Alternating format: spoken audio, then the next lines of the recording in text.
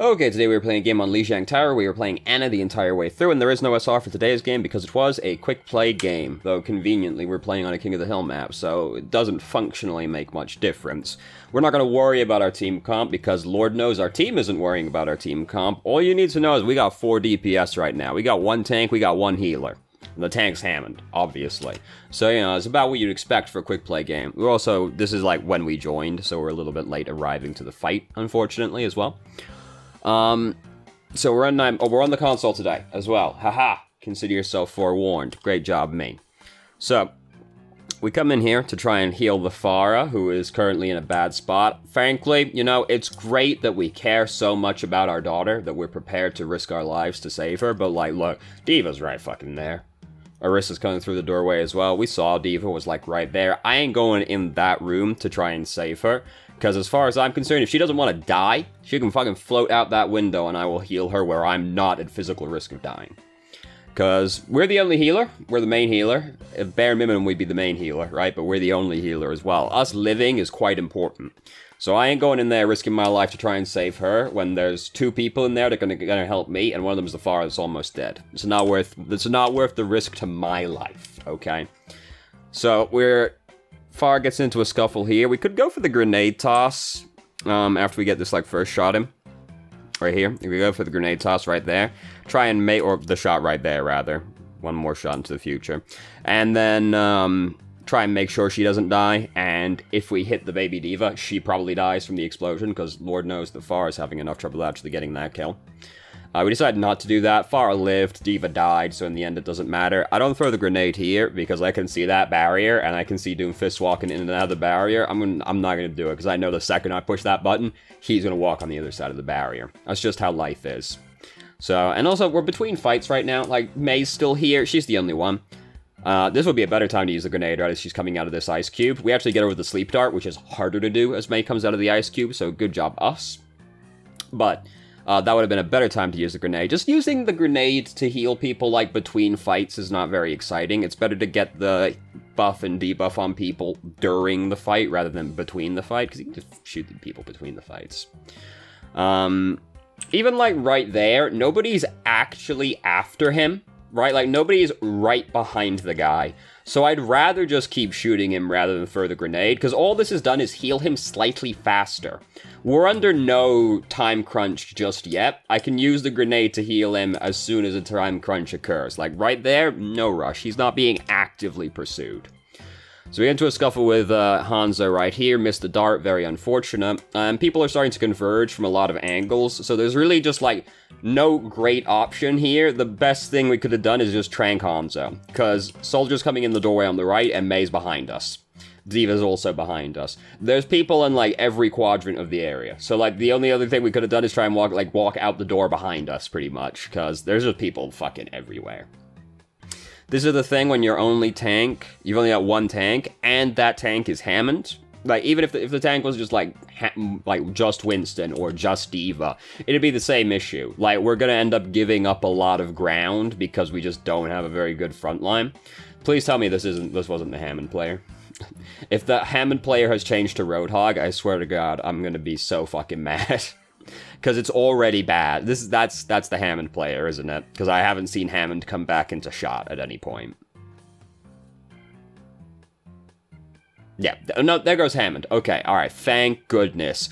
I was gonna be so mad if fucking only tank is Roadhog. Oh, that's the most depressing event you can possibly find yourself in. Obviously, he decides to throw himself in there and die, because, you know, that's a very productive use of his time. We tranked D.Va, but tragically, you know, nobody was around who's, like, really good at killing people when they get knocked out. She ended up dying regardless, so that's great, but the only person that was there to help us at the time was, Farah. Not great. So we chucked the grenade over there.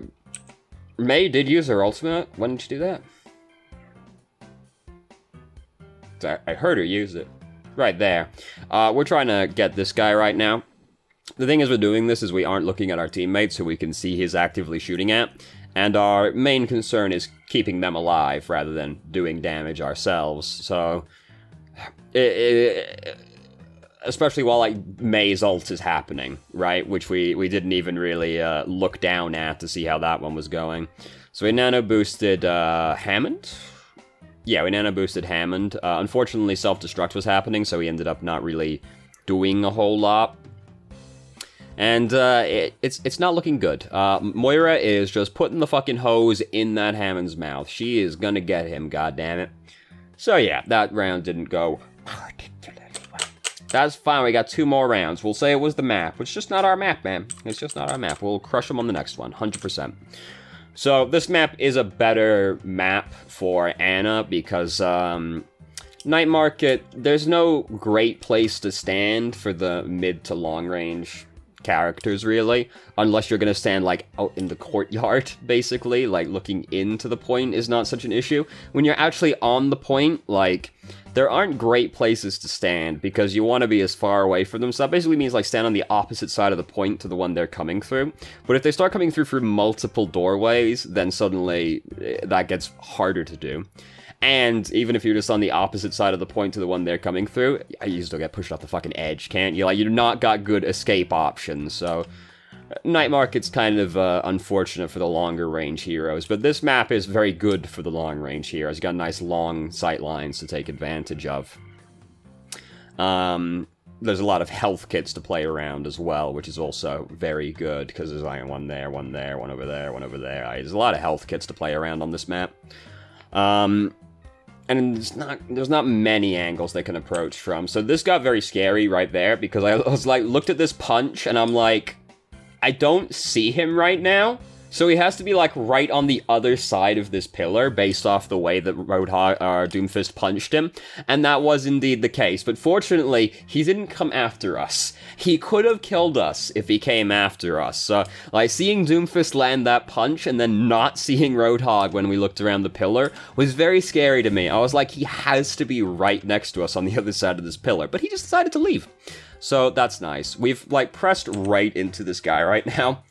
And, like, we've slowly advanced onto the point, and then we just, like, walk right up to this Hammond, who has stood right next to a fucking May. So, that was a very scary maneuver to do. Fortunately, May just didn't give a shit, but, like, look at this. Just walk right up to him while May and Roadhog are, like, right there. Very scary. But, we didn't die, so, hey, it's all good, I guess. But, oh god, things are going badly now.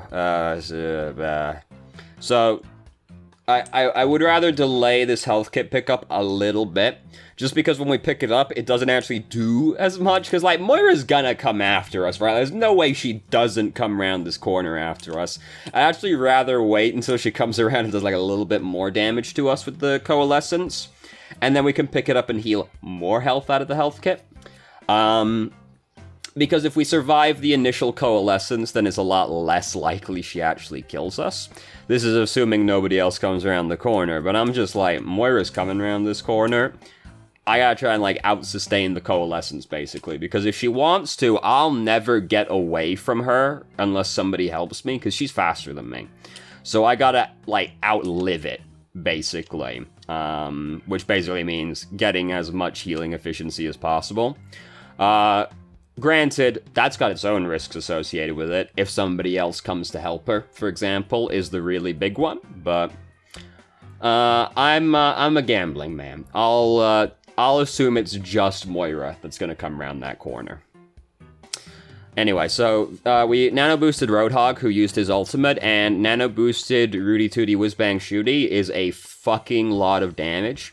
The problem is, Roadhog is really easily crowd-controlled out of his ultimate, but that didn't happen, so he just ended up wiping the entire enemy team. Great job, team. Hammond's put his minefield down. A lot of their team is, like, regrouping right now, and they can just decide to not come through that doorway right now. So not the greatest use of company resources. Soldier's using Tac Visor right now, so we immediately just, like, back right up. Apparently Soldier managed to kill himself on one of the mines. Those mines last for fucking ever. Like, it feels like they've been there for 3 weeks, and Soldier still managed to kill himself on it. What did I just see in the doorway? Moira. Moira's in the doorway, right on the left side of us right now. we're trying to keep Roadhog alive right now, so fair enough that we don't exactly worry too much about that, but I just saw a bad man in the doorway on the left, and I was like, oh god, which bad man was that? That could be bad for us, but just Moira, not the end of the world. So they threw a few ultimates at the point over there, and they got control of the point, and unfortunately, just pick up the health kit rather than use the grenade, because the grenade, if suddenly we have to use it, the grenade's got a pretty long cooldown, right? Like, they're going in right now. They ain't waiting for my fucking grenade cooldown. I'd rather pick up the health kit and then save my cooldown. In case my teammates start doing something like this. So, I don't know about that. I don't know about nano boosting the Hammond, because that looks like a play that's just like, it would take me a long time to heal this guy. This will just heal him to full right now. Like, it looks like Roadhog might need that a lot more, like, might need the heal a lot more in the near future than the Hammond does, and, like, Hammond is in no position to really do anything with the damage boost off of the nano boost, so didn't like that. Not a very efficient use of company resource. A bit better to do to the Hammond right now while he's, like, spinning around on the point. Because, you know, sometimes you use nano boost just to keep someone alive. That's fair enough, but you don't do it to keep someone alive if they're in a position where they're no longer in any threat, right? Like, if nothing's actively threatening them anymore, nano boosting them to keep them alive is not accomplishing anything, because they were already not under threat. If we're nano boosting someone to keep them alive, it's because there's still significant threat to them, right? And we don't think we can heal them through what's coming without this big burst heal and the damage reduction off the nano boost. So if they're just, like, out of combat already, there's no reason to do that. We can just heal them again at that point. So if we're going to nano boost somebody to keep them alive, we really want it to be because, like, they're still actively fighting right now. And then, like, they'll benefit from the heal, the damage reduction, and the damage amplification. Whereas if they're not in combat anymore, they only benefit from the heal. And just using your ult to heal someone is not super exciting. Maybe they get back into the fight to do something. Like, it's possible, like, a Genji will disengage from the fight, you nano boost him, and he's able to get back into the fight again, like, immediately afterwards. You know, something like that's possible, but, like, that's a more edge case scenario kind of thing. So right here, we don't immediately try to to sleep dart this Roadhog. Like, we wait to do this to try and heal this guy, but, like, Pharah ends up dying. Like, she's using her ultimate right now, so, like, we could have tried to sleep dart him way sooner. By the time we actually do sleep dart him, he dies immediately afterwards. Like, he's already done everything he was gonna do. So we should have done that. We should have been tranking the guy, should have been a way higher priority. Like, if somebody's using their ultimate, trying to sleep dart the guy is pretty much always your #1 priority, because just stopping someone's ultimate with an ability, like a basic ability, is incredible value. One of the reasons that Ana is so good, she has an ability, a basic ability, that doesn't have a restrictively long cooldown, that just stops ultimates, right? Like, Batista also has a cooldown that'll just stop ultimates, but his has a significant cooldown on it, right? So, like, Ana having the sleep dart is, like, real good. Just, like, stop doing that. You having fun over there? Fucking, you better stop having fun right now. Who did we just try and sleep dart? Oh, Roadhog, but he just, like, died as soon as he came around the corner. Fair enough. It's very hard to heal someone through the May in the Blizzard, unfortunately. We could have tried to throw the dart, the grenade on her while she was in there, but it's very hard to keep someone alive through May when they've got them in the Blizzard, unfortunately. We have to try, but, like, it's something that's never really gonna happen. Again, why? Right, like, why? Just to heal him faster? Like, he didn't do anything with that nano boost. The fight was over. Didn't do anything. Very unexciting use of company resources. So we've really not gotten a lot of value out of nano boost this game, other than the time that Roadhog used his Rudy Tooty Whizbang Shooty and wiped the enemy team. To be fair, that's a lot of value from one nano boost, but all of the other nano boosts have not been particularly exciting. I just heard a Bastion on the tape. Yeah, Ash just changed to Bastion. I just heard Bastion. I was like, someone's playing Bastion suddenly. So things are getting a little sketchy right now. It's not terrible yet, but things are starting to get a little sketchy. Things are starting to get a lot more sketchy suddenly. We didn't do a good job of leading the shot on that one. He's kind of like aimed right at the Roadhogs. We didn't lead the shot very well on that one. And we've slowly like drifted out into scary space also. We're trying to see these people. Well, sort of. Like, we're trying to see Doomfist, basically. The thing is, we put ourselves in a very risky position. Again, if we die, like, it's over for our teammate. Like, we're the only healer, right? Farah, fortunately, manages to kill a lot of people with Barrage, so great job. Hanzo also killed a lot of people, but, like, if we die, we expect the team fight to go very badly, because we're the only healer. We gotta be real careful about how we position, like... Just to try and, like, heal one person, it's not worth sticking your own neck out to do that, because you are more important than that one person is, in all likelihood. You know, sometimes you've got to pin all your hopes and dreams on this one person surviving, so that's when you stick your neck out to try and save them. Like, the Genji using Dragon Blade, like, he's like the only thing I got right now. I gotta try and keep him alive, but like, we had other things that we had going for us right there. It's not worth sticking our neck out to try and like see one guy who's out of line of sight, if it's gonna make it more likely we're gonna die. Us surviving is a very big deal for a support. All supports, but someone like Ana, quite vulnerable, right? Not as vulnerable as like Zenyatta, but still quite vulnerable. So we really gotta be careful how far we step out. So our teammates are going a lot of different ways. This is a very unfortunate map for your teammates to go different ways on, because there's so much shit that gets in the way of line of sight. Where if like one team's on the left side, one team's on the right side, I can't do anything for you, right? Like Ana, being so long range, she's usually got a chance, but not on this map. So we used the grenade to heal ourselves there. Hanzo also got some of the heal, so that's fair enough. You know, we're the only healer. We're gonna have to use the grenade to heal ourselves a little bit. We could be a little bit more ambitious, try and like walk up and get us and Hammond with the bio grenade right there as well, but just surviving ourselves is more important than also getting the splash on Hammond. So if we think we're gonna die, we should still just do it for ourselves. We could have been, in that situation, we could have been a little bit more ambitious and tried to get the Hammond as well. Did manage to sleep the Roadhog right there. Hammond was never gonna die, but it did stop Hammond from taking a lot of extra damage, at least, so that's good. If nothing else. He's pushed Moira off, so they're gonna have a lot of trouble getting anything done for the next little while. And now we're, like, in, right? We've gotten control of the point. This is quite a hard point to push into if you don't get control of it first. Very good trank on the Reinhardt right as he started charging, so he just got real fucking sad right there. We nano-boosted, I think, Doomfist. He didn't really do a lot with it, but he was in a position to do something with it, and, like, we haven't got a great combo on our team, as far as nano-boost goes, so, fair enough. The best combo on our team for nano-boost is pretty much McCree, isn't it? Because who's the other DP? Do we still have the Farah? We do still have the Farah. Nano-boost Barrage is okay, as well.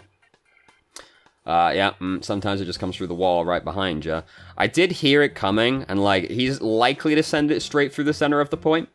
So, like, if I hear it, I'm basically gonna immediately start sidestepping to try and get out of the center of the point. I'd go right, just because that was, like, less scary direction where we were standing at the time, but, like, I'll assume he's gonna send it through the center of the point and just sort of start sidestepping so I'm not there anymore, just because that's the most likely direction he's gonna send it, pretty much. But hey, sometimes a dragon comes through the wall and you just immediately die. And if you're a hero that's got no mobility, hey, life is hard, right? Like, life is hard sometimes. Life is hard quite frequently in Overwatch, actually. So tragically, that bio grenade ended up hitting nobody, which is pretty much the worst result. Quite hard to do, all things considered. Oh, she had no excuse for that one. Given the position we were in, quite surprising it hit nobody. Quite hard for that to happen. Hey, we won the round. Look at that. Great job, team. No. He actually doesn't have his ultimate, so he's actually just going to shoot people. Yeah. Farah's was better. So, there was, I believe, a question in the email. So, yeah, sometimes, you know. So, it was... Forgive the sudden jump cut. I ran out of hard drive space, which is quite difficult for me to have happen now, but it actually did happen, so we're going to start this again. I prefer to position her as a sniper on maps where I can. However, I see a lot of people play her just a little bit further back than Moira, hip-firing most of their darts. Long range works okay for me, except when it comes to offensive nades. Do you have any tips for longer range nades? I find opportunities for nades when hip-firing, but I feel like map geometry and other reasons makes me miss opportunities when playing like a sniper. So the thing is with playing like a sniper on Ana is that it's going to make it harder to land both of your cooldowns, basically, because of the travel time associated with them. And the dart also has a very small hitbox as well, making it even harder.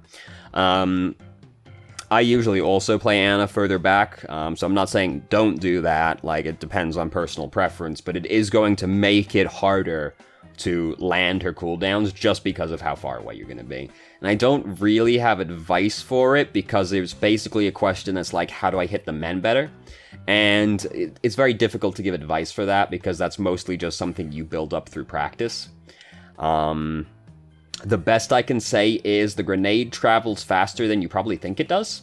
Because I find that a lot of people, at least I've seen, so anecdotal, but like the people I've seen, generally people overcompensate for the arc with Ana's grenade, and they'll overshoot their target, basically. They're like, oh, I'm going to throw it ahead of where they're going, and then just sails right past them instead. Ana's got a pretty good throw, so it goes quite far and it goes quite fast. So maybe, whereas if you're playing like Tracer, people very commonly undercompensate because her throw is so weak and slow, right? So they'll usually not compensate enough. So if you're finding you're missing a lot, maybe you're overcompensating for the arc. That's about the best I can say, really, because it's like just an accuracy question. Like, I can't tell you how to click on the men better, unfortunately. That's kind of the best I got for you, because it's just something you built up through practice. And if you're going to play Ana further back, it's just kind of something you have to accept that, like, that's going to be harder to do, basically. Like, it's going to be harder for me to hit these abilities being this far back. It does make me safer. Caveat, if they've got divers and flankers, it might not make you any safer because your teammates might have to go further to help you. So you can be too far back as Ana and make it hard for your teammates to help you. But, you know, you trade safer positioning for harder to use your abilities pretty much, which is why most people will elect to stand closer. Kind of mid-range, like sort of McCree soldier-esque range rather than sniper range, right?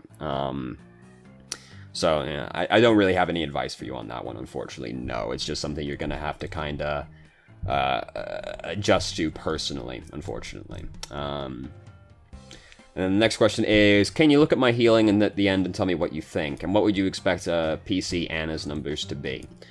This is about what I would expect it to be for the way this game went, honestly, healing-wise, because we didn't have a tank-heavy team. This wasn't a particularly long game. And our teammates were making it kind of difficult for us to heal them a lot. So that's roughly what I'd expect it to be, actually.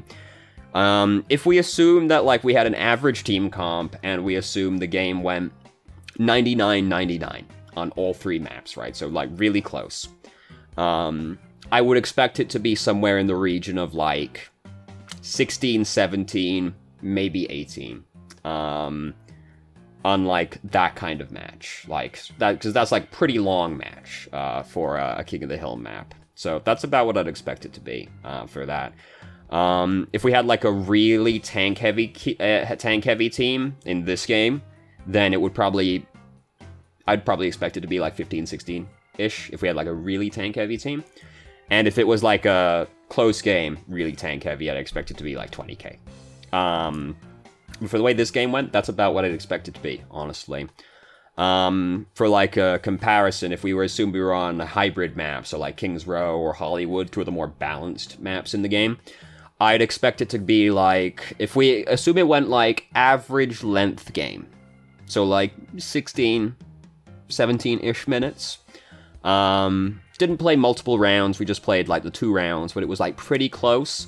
I'd expect it to be somewhere in the region of 15 to 18k, depending on how many tanks we had, pretty much. Average 2-2-2 comp, probably 16k. I'd expect it to be that case as well. And if it was like a really long match, like multiple rounds, then we could easily go 20k. or more on a hybrid map if it was multiple rounds, or a payload map if it went multiple rounds. So yeah, that's about what I expect it to be. If we were playing Moira, then this could easily be 16k right now, right? Like, Moira puts out really big numbers. So that's about what I'd expect it to be. I do think the damage is lower than I would expect it to be, because just baseline, just like throwing grenades at people, I'd expect it to be higher than that, because the grenade does 60 damage. And we only did 970 damage. A fair chunk of that was from shooting at people, rather than throwing grenades at people. Like, we got into that fight with the Hanzo. We were shooting at people during this game, more than, like, throwing grenades at people. Like, grenade does 60 damage. We didn't do 1k damage. That's quite low. Because if we assume, like, grenades over the entire course of a game, every person we hit, we do 60 damage, right? So, like, just doing that is going to rack up a fair amount of damage. And then, like, finding opportunities to just, like, shoot at people as well. I'd expect the hero damage to be somewhere in the region of, like, 3k for an Ana player. So just looking at the damage, I feel like we didn't get as much value out of our grenades as we could have done. Because to me, the thing that's strongest about the grenade, like, the healing is nice from the grenade, and the healing buff is nice from the grenade, obviously. But to me, the way stronger effect of the grenade is the anti-heal. Because it's just so long, and, like, no healing. Like, you get the anti-heal on their tank, and they don't have, like, a Zarya to purge that effect off of them. They're so fucking sad for so long. Like, if you can get it on your Reinhardt and their Reinhardt in a fight, for example, you should win that fight, honestly. That's an incredibly strong difference. Like, they can't heal their Reinhardt, and yours is being healing buffed. So, like, you should win the fight off that alone, to be honest. So, like, just not looking at the damage, I don't think we got as much value out of the grenade as we could have done. So I would expect the damage to be about, like, maybe not 3k for this game, maybe more like 2.5 over this game, but I would expect it to be higher than not even 1k, just off throwing grenades alone, to be honest. So I feel like we didn't get as much value out of our grenade just looking at the damage stats. And eliminations as well. 10 eliminations is kind of low, considering, you know, we're trying to hit ideally people on both sides of our both teams during a team fight, so we can get every aspect of the grenade, because the grenade does so much, right? It does damage, it does healing, debuffs the enemy, and buffs your allies. So if you can get all 4 of those effects in a team fight, that's insane value. So that I feel like our damage isn't as high as it should be, but the healing is about what I'd expect it to be. And deaths, honestly, pretty good for this fight. The way this game went, pretty chaotic, honestly. 6 deaths for, like, an Ana over the course of a King of the Hill game on Lijiang Tower, which doesn't have ideal map geometry for Ana on 2 of the 3 maps. Pretty good deaths. So there you go. That's what I got for you. So thank you very much for watching. If you did, if you have any questions, feel free to ask. I'm more than happy to answer. If you felt I answered your questions from the email inadequately, please let me know, and I will try to expand further. If you haven't already, you can join our Discord and ask questions more directly and have a conversation about them, or just ship posts with us. I've started streaming on Twitch Tuesday, Thursday, Saturday, 7 p.m. EST till 11 EST. There's a link to the channel in the description. And if you managed to make it all the way through the video and somehow still enjoyed it, please like the video and subscribe for more content of middling quality in the future. And I hope you found the video helpful.